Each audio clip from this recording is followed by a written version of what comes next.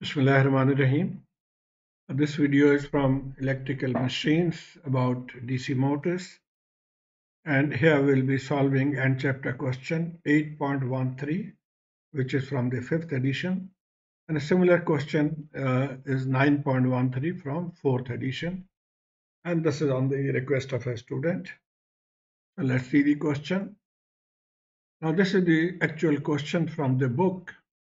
A couple of things here. This is the power output power, terminal voltage, and the resistances, field resistance, and armature resistance, like here. A full load, at full load, the current is 115 ampere. Now, this is a problem. I think this is erratic because the figure that he has referred to, the magnetization curve, has maximum field current limit is 70 ampere, whereas this is 115 ampere. I could not find any curve which goes up to 115. Therefore, this question cannot be solved. What I have done is that I have taken help from the solution manual, instructor solution manual, and therein they have modified this question. So we'll follow that question. And here is the question, and all the changes have been shown with the red. So instead of 115, the full load current is now 56 ampere, and the losses have also been changed accordingly. And in question B, instead of 70 ampere, the current now is 35 ampere. So with these parameters, we'll find these three questions. So, and this is the diagram that we'll be using, 8.5. Okay, so the first question is, what is the efficiency of the motor at full load? Some of the parameters I have noted: the output power in HP, the terminal voltage, and the current. We know the formula for efficiency is P out divided by P in into 100%. P out we'll find from 7.5 HP. We'll convert HP into watt multiplying by 746. So P out is 55,950 watt or 5.595 kilowatt. And the input power we'll find from the terminal voltage and the current. So Pn is Vt IL. Now terminal voltage is given 120 and the current was 56. So this is our Pn. So for the rated current, the efficiency is, we'll now plug in these two here in the formula, and the answer is 83.3%. So this was easy. Now part B is slightly difficult. So part B has two portions.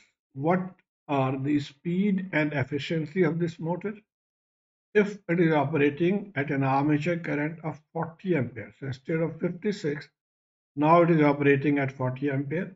And for this, we'll have to calculate the speed and also the efficiency. So first, we'll go for speed. And for that, we'll be using this formula from 813, EA divided by EA0. EA is actually actual back EMF or induced EMF. And EA0 is the induced EMF that we'll calculate from this graph. Similarly, Nm is the mechanical speed, so the actual mechanical speed, and No is the speed from this graph, which is 1200 revolutions per minute given here in this graph.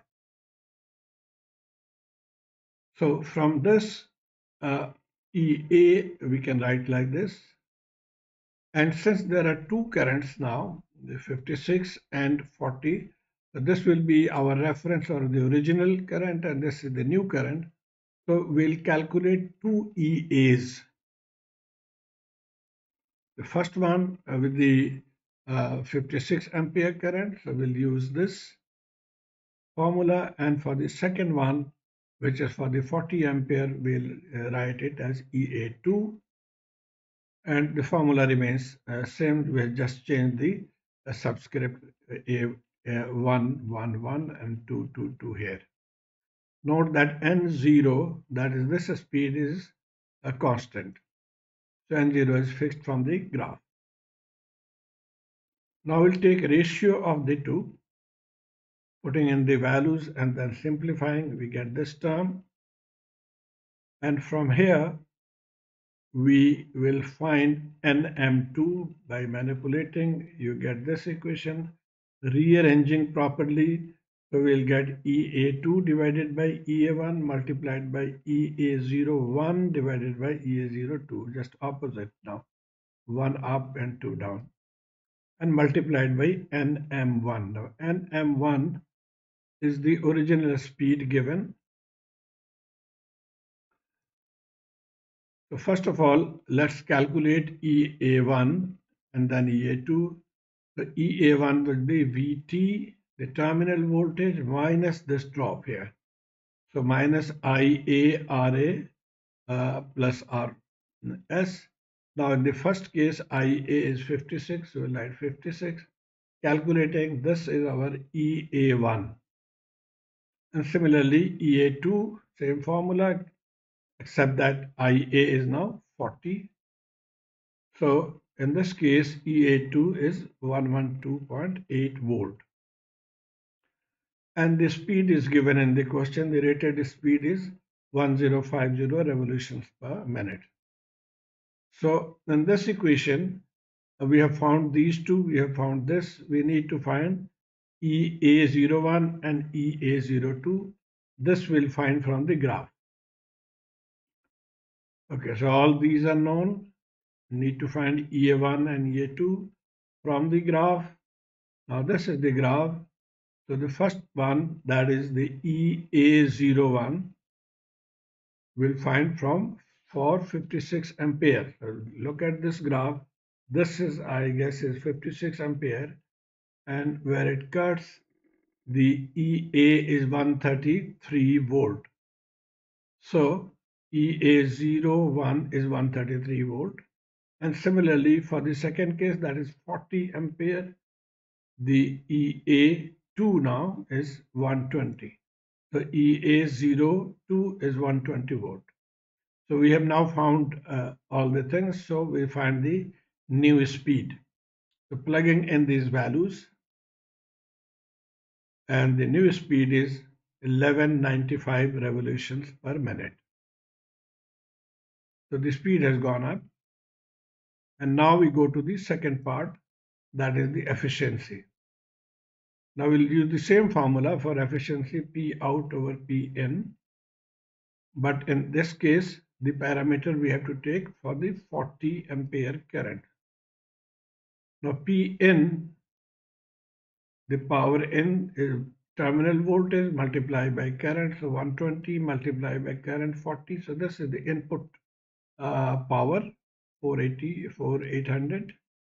Now output power is, we'll use the power flow diagram. Now this diagram, this is P in. This point is called P converted. And we can calculate P converted from this formula EAIA. And this is our output. So we can write from here that P out will be P converted minus these losses. So minus P mechanical and minus P core.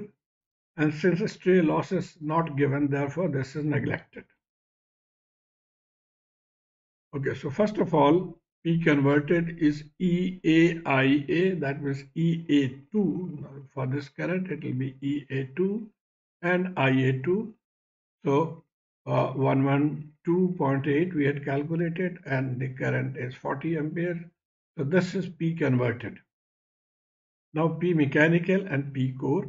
Let's go back to the question. Now this is the part of the question which will be used. The question says the core losses are 220 watt. The P core is 220 watt, and the mechanical losses are 230 watt at full load. So this loss is 230 watt but it is at full load. We are going to find for 40 amperes. So this is not full load. And another condition here is given. Assume that the mechanical losses vary as the cube of the speed of the motor and that of the core losses motor, and that the core losses are constant. So core loss is constant, but the mechanical loss is varying as cube of the speed. So let's see how to calculate mechanical loss. P mechanical is the ratio of the speed, speed 2, speed 1, and cube of that, power 3, and multiplied by the original mechanical loss, which are 230 watt. So from here, plugging in these values, the new mechanical loss will be 339 watt. Now we'll plug it to get the P out. So P converted minus P mechanical minus P core, so 3953 watt. So we have found P in, we have found P out. Now we can calculate the efficiency. These two are known. So plugging in, the efficiency is 82.4%. So this is how part B will be solved. Now part C is asking plot the torque speed characteristics for the motor.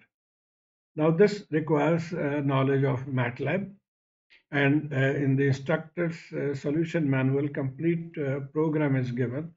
So if you know MATLAB, you can just copy the program and write it into the MATLAB, and end result you should be getting a curve like this. So this is the torque speed characteristics showing uh, that as the torque increases, the speed decreases. So this is very natural to understand. So I hope you have been able to follow this. Please let me know through your comments. Thank you.